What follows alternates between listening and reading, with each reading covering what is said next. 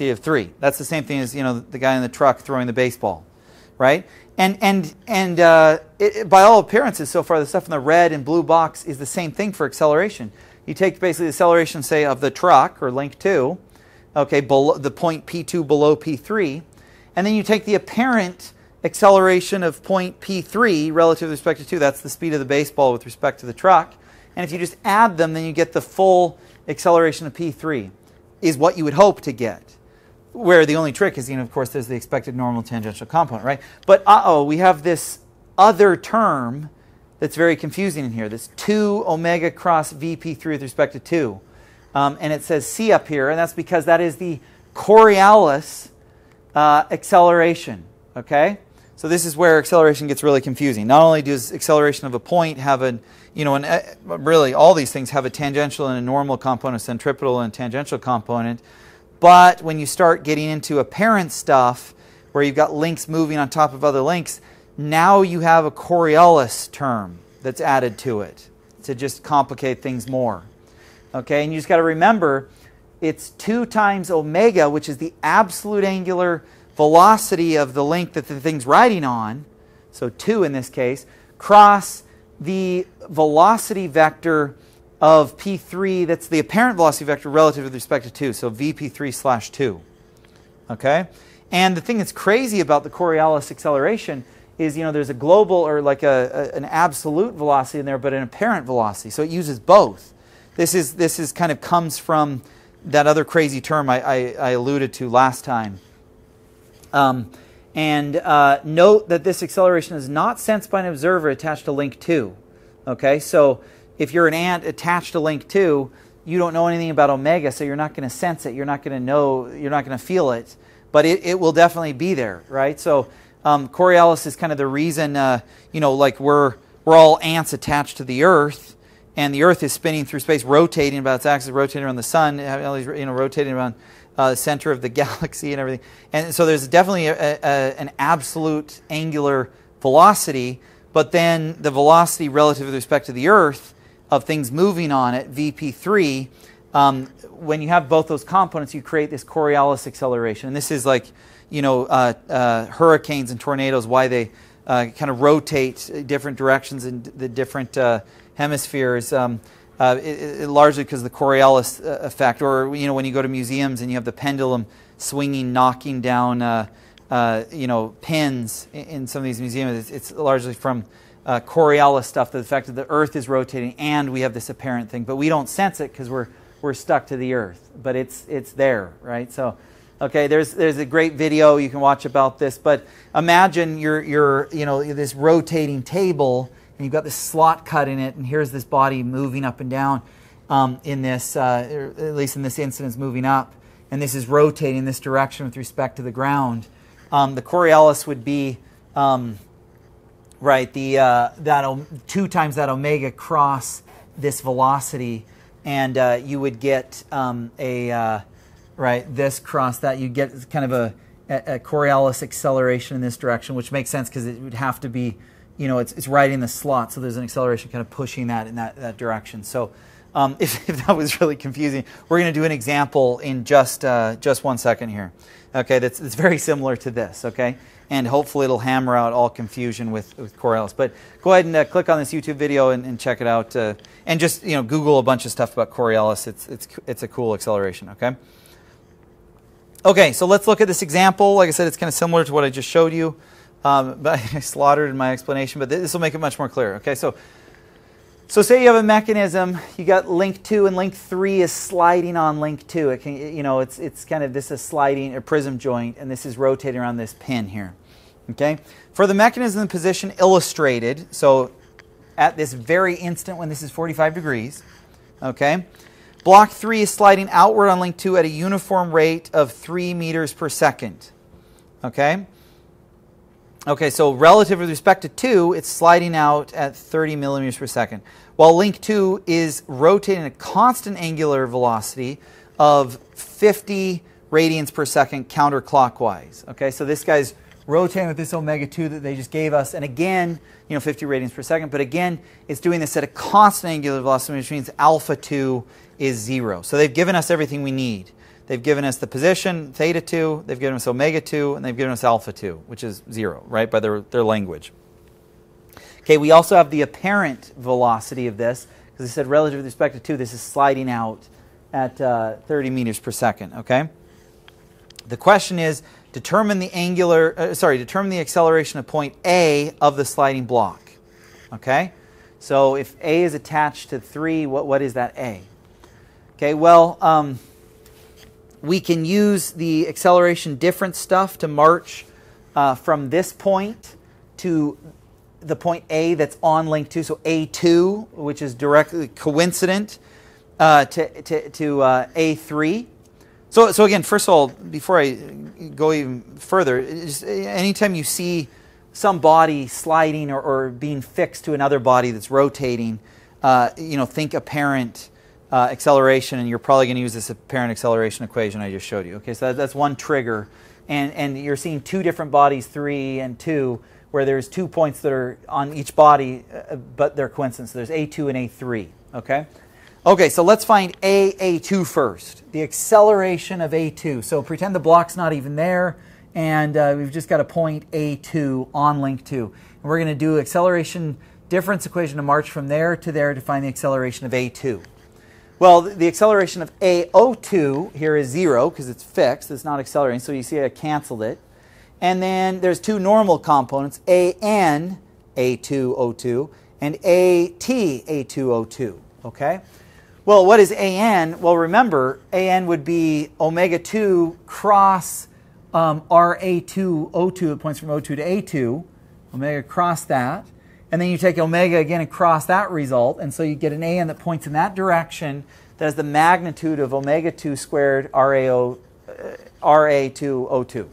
Okay, so it points in that direction, it's that, and that's the normal component, okay? Well, you see I already crossed out the AT, okay? And the reason for that is because to get AT, A2O2, or in other words, the tangential acceleration of A2, right, the point A on 2, that's going in this direction because it's rotating on that, so that's the tangential direction, would have been alpha 2 cross this vector that points from there to there. But alpha 2 is 0, and so we cancel this out. So really, the acceleration of point A2 below this block is really just this, and it points in that direction. Okay, so we just did acceleration difference equation stuff to march from this point to point A2 below A3. But now we want to find, what they asked for is the acceleration of A3, essentially, point A on 3. Okay, so to do that, now that we're moving from two bodies with two different points, one on each body that are coincident, we're going from A2 to A3, we need to use the apparent acceleration equation, okay, which has the acceleration of A2 plus the Coriolis term plus then the apparent acceleration, which has the normal and tangential term, okay, which is the equation we spent forever deriving. So to get from O2 to A2, we did the acceleration difference equation. Now to get from A2 to A3, we're going to use the apparent stuff, okay? Okay, well, we've already solved A2. It's all this. We plug it in there, okay? And now let's do the Coriolis stuff, okay, which is 2 omega 2 cross VA3 2. Of course, omega 2 and VA3/2 are perpendicular. VA3 is going this way, and they gave it to us as 30 meters per second, and it's going this way. It's relative respect. If you're an ant on 2, it's not moving. This guy would be moving at 30 meters per second. And so you take that and times it by omega 2, which is 50 radians per second, times 2. And since they're perpendicular, the cross product didn't do anything. Okay. So that's the magnitude of it. But what direction is that?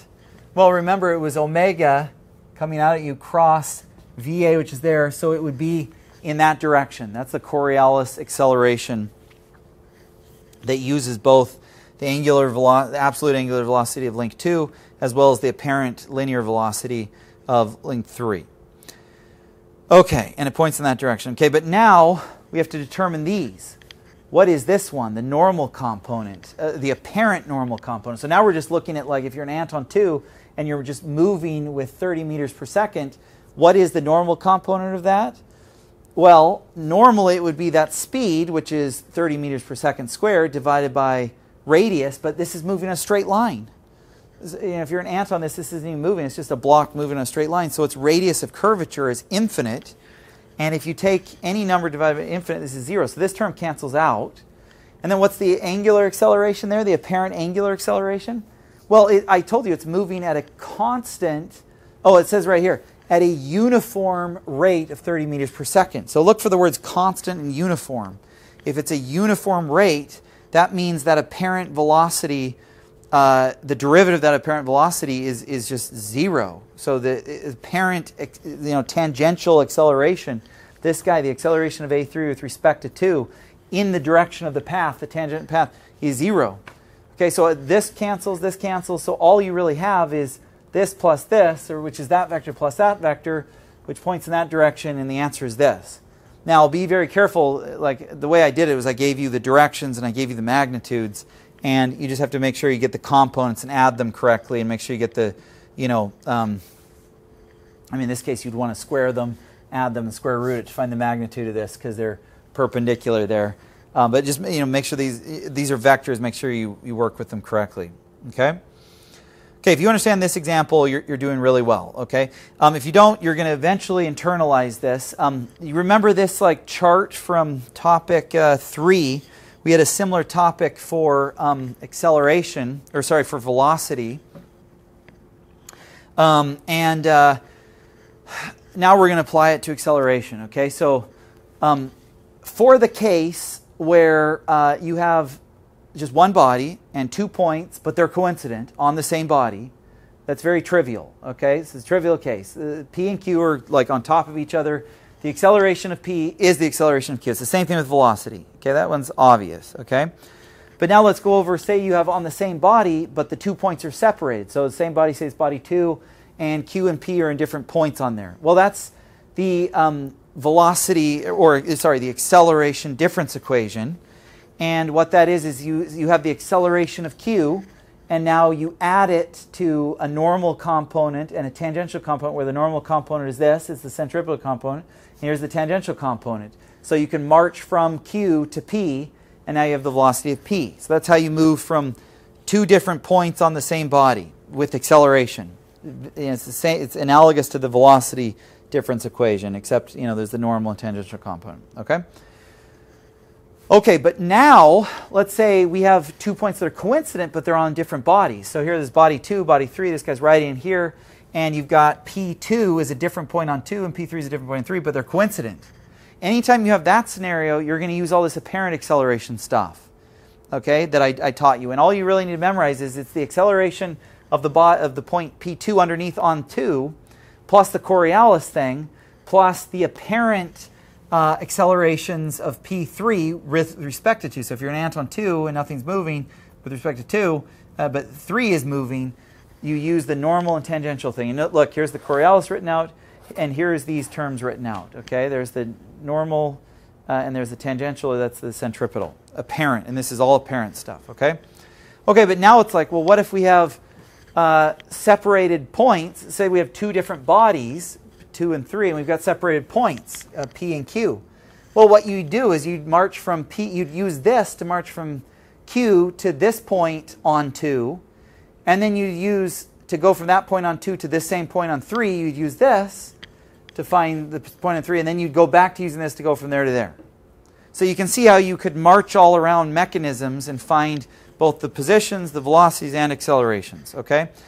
Okay, and with that, you have just concluded the most complex math I ever teach, and is really a mouthful and difficult to teach. But I'd really like you to internalize this, go back, look at the proofs many times, do examples, and make sure you're understanding absolutes and apparent and relative velocities and accelerations and where these terms are coming from, and how to use them. We'll do more examples, but everything's kind of downhill from here in the course. We're going to move on to this point, but I'm going to take just a quick break here.